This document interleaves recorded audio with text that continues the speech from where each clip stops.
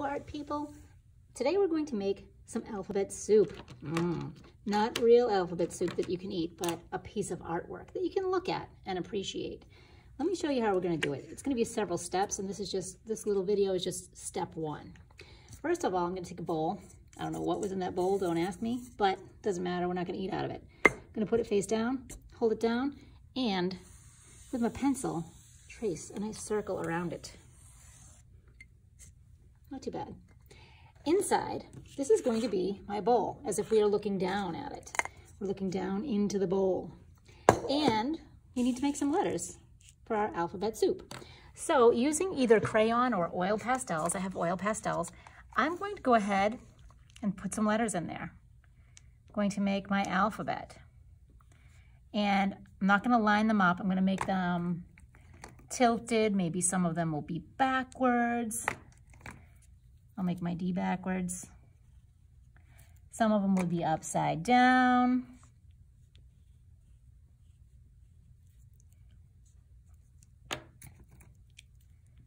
I just want to fill it up.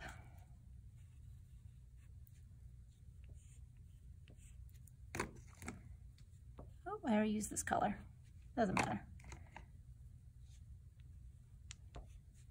Some of them can be different sizes. You just want to mix it up. If you want to sneak your name in there somehow, so it's sort of jumbled and it's not perfect, that would be kind of cute too. Let me see where I left. H-I-J-K-L-M. That's my upside down M. Uh-oh, looks like a W.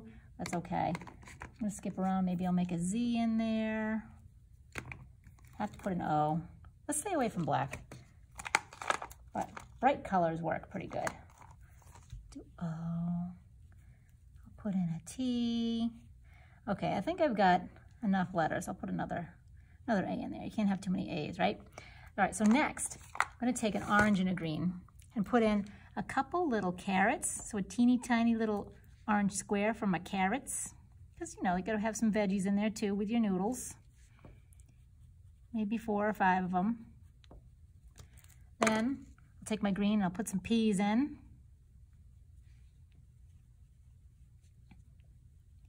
And that's it. It's pretty simple. I'm staying within the confines of the circle so I can create my soup.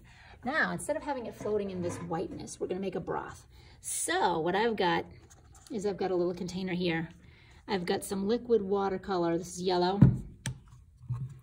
Let's put a drop or 2 in. Get some liquid watercolor orange. Put a drop or 2 in. I'm gonna put a little bit more yellow because that's very orange to make it look sort of like a broth.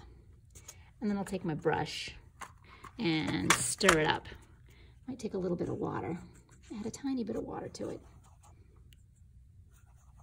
And this will be my broth.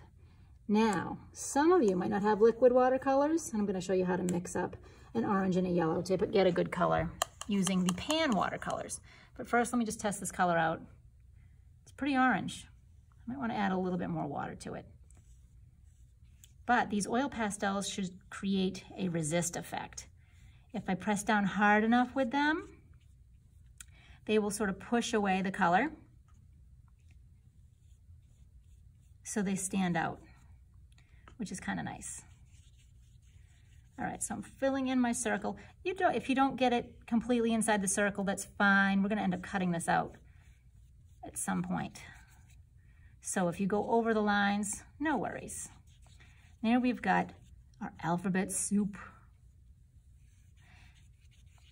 We're gonna let this dry and set it aside because we will be using it again. But like I promised, if you have watercolors that look like this, you can totally mix up your orange and your yellow. Take a nice wet brush, put it in your orange, give it a good swirl. And I use this as a mixing tray up here. Put a little orange down there, clean my brush, swirl it up down here, my yellow, and I mix my colors together, and it's a pretty decent looking orange. So give it a shot either way. If you don't have any watercolor, or if you don't have any liquid watercolor, you could probably use food coloring too. But definitely invest in a set of these if we haven't already. I know I ask people to buy some. You can get a set for $4, and if you're careful with them and keep them nice and clean, it'll last you all year. So I'll be back. Right now we've got our alphabet soup. Next, we need a placemat and a napkin and an actual bowl to put it in, but we'll do that later. See you then.